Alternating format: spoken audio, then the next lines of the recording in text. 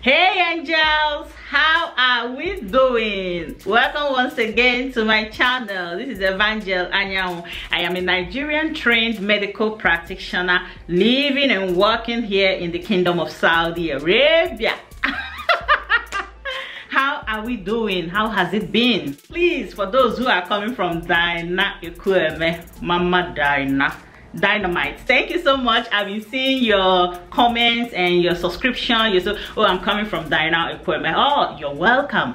Thank you so much for considering to look up my channel and even subscribing. I mean, I appreciate you. I am grateful. Thank you so much. So now this video is about me and what I'm doing on this YouTube channel as regards to Dyna Ekwueme. I mean, she posted a video a few days ago, I mean, telling you that she's relocating to Saudi Arabia. And I'm coming to tell you, I want to tell you why she contacted me, why I started this YouTube channel in the first place, being a doctor. I know I had a lot of backlash. I had a lot of people saying, oh, what are you doing on YouTube? Why not face your medical practice and all that? Hello. Yes, I am a doctor, I'm a medical practitioner, and I'm doing YouTube. I mean, is there anything wrong with that? Is it a sin for somebody to be a medical practitioner and also on YouTube? There are so many people on YouTube who are also doctors. And the thing is that I'm not even discussing health as much. I'm just doing my thing in my own way. I just want to show you a little of my life outside the clinic. So, like I said, I'm going to be talking about, what motivated me, what gave me the effrontery. Because it's a lot of guts to start YouTube as a medical practitioner and not discussing anything related to health as such. It's a whole lot of courage, and that is what I'm going to be discussing with us today. And also, I will tell you the reason why Dyna Ekwueme contacted me. Dyna, to mention this, thank you so much. I am very grateful. I appreciate all you're doing for my channel, all you're doing for me, the encouragement. Your words melted my heart because you contacted me at the time I just wanted to stop doing YouTube videos. I just wanted to concentrate on other stuff I'm doing because I felt maybe the YouTube is not going to work. And I just said, oh, the people I'm doing this video for are majorly doctors. They will watch, they will get information, they will not comment, they will not like, they will not share. So what's the essence of, spending my time making this video? But when you came, when you contacted me, you encouraged me, you told me don't stop because you're really affecting lives positively. You have a lot of impact. Your channel has a lot of impact on people, and especially at this very, very strenuous or stressful time in our dear country. There are a lot of people that are seeking for information on where to go to, how to go about it, and what is obtainable. Yeah. So thank you so much for being that voice I've been hearing. That voice of encouragement, that voice of strength, that voice of confidence. To continue with what I'm doing. I appreciate you, Dyna. I appreciate you. I'm really, really grateful. Just to refresh our memories, just to, put some salt and spices on what I have said before. I came here into the year 2015. Yes, as at that time, there were really very few Nigerian doctors, coming here or working here. And a lot of them will come, maybe stay 6 months and then jack back to another country. And some of them will come, maybe stay like maybe a year or two, and then they will leave this particular country. But when I came, at that time, things were not the way they are right now. A lot has changed. That's the simple truth about Saudi Arabia. A lot has changed. So things were not really the way they are right now. And I could remember I tried seeking for information on how to come to this place. It was not forthcoming. I couldn't even get anything on social media. I couldn't get anything on Google, but I went to Nairaland. That was where I got the information about the agencies that are in charge of recruiting doctors from Nigeria for Saudi Ministry of Health. So that was how I got that information. Now, after the interview, actually there was an interview, oral interview, and after the interview, I tried contacting, see if I could contact anybody who has been living here to know whether it is livable, to know whether, a non-Muslim could survive in this particular part of the globe. But lo and behold, I didn't find any.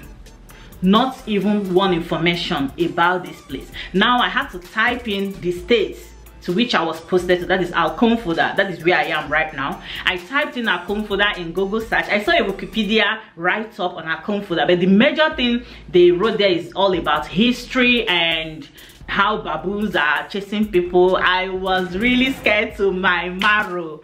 I mean, I couldn't believe it. I said, does it mean that, I mean, it's a very interior or remote area or what? I mean, will there be electricity? These are the things that go through my mind. Will there be water? Will there be at least house where somebody could live like a human being? Are they living like, I mean, you know what happens in our northern part of Nigeria, how they build their own homes? That is what was just going through my mind. And when I saw the Comforter General Hospital, it gave me a little hope. I said, okay, for this state to have this kind of hospital, because then the Comforter General Hospital was, I mean, very, very beautiful. So I said, for this state to have this kind of general hospital, it means that it's not just a very remote environment. So I had that little hope. I mean, just a tiny light shining through this particular state. So we never knew anything. I just came here empty-headed. Yes, you heard me right. I came here without without any information, so to say, as regards this place. Now, staying here for some time, things are changing. And remember, before, women were not driving. Now women could drive. That is a plus for them, and they're really changing everything to include tourism. When I came, I stayed for some years. I gathered information. I started speaking Arabic little by little. Yes, I heard this is a desert country, it is going to be hot, but I never knew it was so hot. Yes, everything was just surprising. The culture shock was just there. But as we are going through the journey, we were learning, we were dropping some, we were learning, and that is what that's how life is generally. You pick, you drop, you pick, you drop. That is it.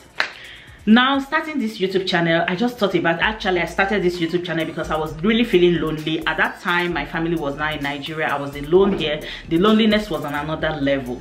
So I started this YouTube channel just to inform people of how this place is. I mean, what is obtainable, what you could do when you're here, what you could do before you come here, how you could get here, all the, I mean, necessary information that I couldn't get online before coming here. So I tried to put it out here so that people could watch them and prepare themselves before coming here, because it's a different ball game when you're relocating to a new country. You know nothing about the place, and then maybe when you're coming, you know just little about the place. You'll be better prepared to meet whatever you are coming here to meet. So this was what inspired me starting this channel. Initially, I started doing a lot of other stuff on YouTube.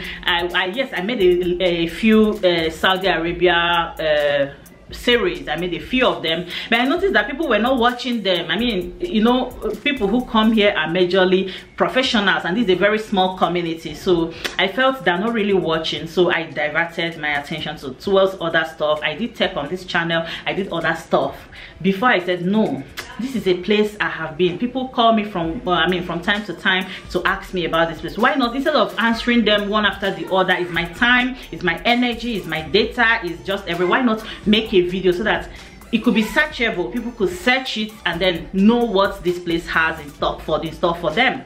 That was how I started another Saudi series, and I didn't know, I mean, it could be this impactful. I didn't know it could be this beneficial to people.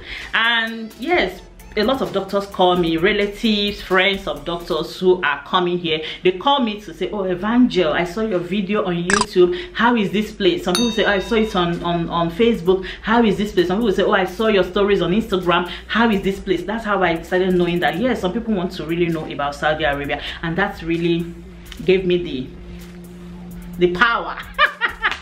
You gave me the power to continue, I mean, pushing out this content.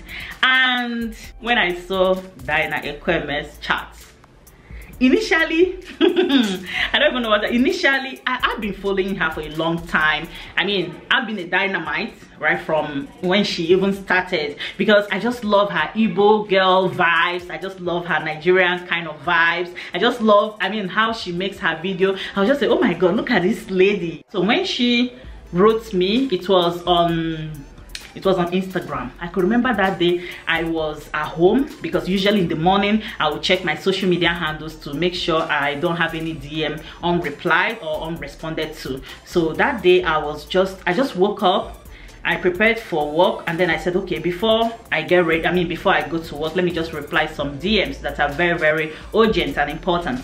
And I saw her DM, I saw her message on Instagram. I just said, maybe they hacked her account. Seriously, you know, I said maybe they hacked her account, because I was just wondering, Dyna, chatting me, what could be the link? What could be the link? I couldn't place it. I know the husband is a doctor, but I couldn't really, place it. You understand? So I said, probably they hacked her account. Then she just said, oh, please, I would love to chat with you in case if you're free, and I don't mind calling you if you don't mind. So that's how our conversation started. She asked a lot of questions, and then I was really, really happy to be giving that information. Yes, at the time people say, oh, why are you giving all this information for free? Why not monetize it? It's not everything you monetize. I just felt this is something I struggled with. I didn't get information from anybody. I searched the whole Google, I searched YouTube. I was just seeing only videos of Shagala saying negative things about this place, and even made me so scared at that time. So I said, I think, things should be said the way they are. There is no country without challenges. There's no country where you will go to and you will say, oh, it's all rosy. But the most important thing is that, how are you peddling through all the challenges? How are you peddling through all of them? This is how, this is what will tell you whether to continue or whether to stop.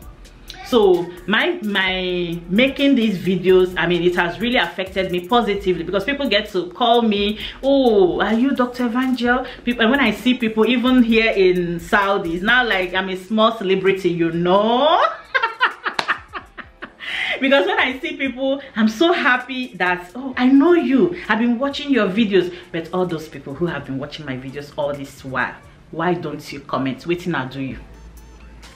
At least when you watch, you comment, you like, so that the engagement will be, good. Comment, like, share if you can, because if you get this information from my YouTube channel and then you don't share it to other doctors, other friends who are looking for such information, you're still going to put them through the challenges that we went through 5-6 years ago, and it doesn't make any sense, because this information is now available. So why not disseminate it? Why not share it so that people will get to see it? For those who are interested, it is not for everybody to come here, but in case people are interested, so that they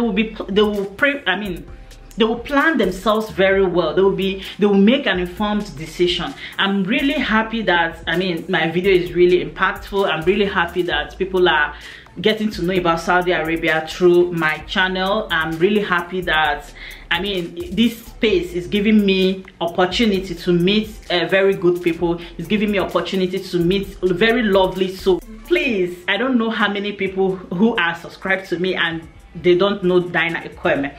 If you don't know her, I'm going to be leaving her channel in my description, and I'm going to leave it also in the comment section. Please go and subscribe to her. I don't really have much subscribers, but I don't really have much subscribers, so I don't even know how many subscriptions she's going to get, even if with me saying this. But this is futuristic, in the future, because I know I'm going to grow, you know. So that is it. This is what I said, okay, I should come on here and talk to everyone and tell you what my journey has been in Saudi Arabia on YouTube, and we are growing. Share if you can, share if you can. You're just helping me. You're helping me to grow my platform. You're helping other people to get information, and you're also being happy. I don't know if I'm really entertaining you. You know, I'm a doctor. Doctors they're not really funny people.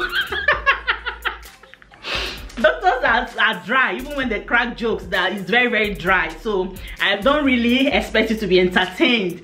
But if I in any way, there's a light shining through my entertainment life, just appreciate me small by sharing my videos and commenting and liking.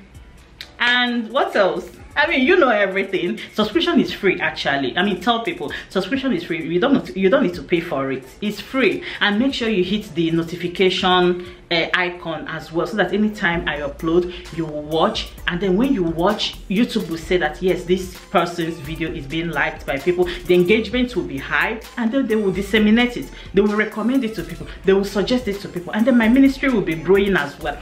Or you don't want my ministry to grow? We must get to permanent site, so we must get to permanent site, and I'm taking everybody along with me. So for those who have been, I mean, who really stuck with me for all these years, thank you so much. Thank you so much. I appreciate you. Thank you so much. I'll see you later. Bye.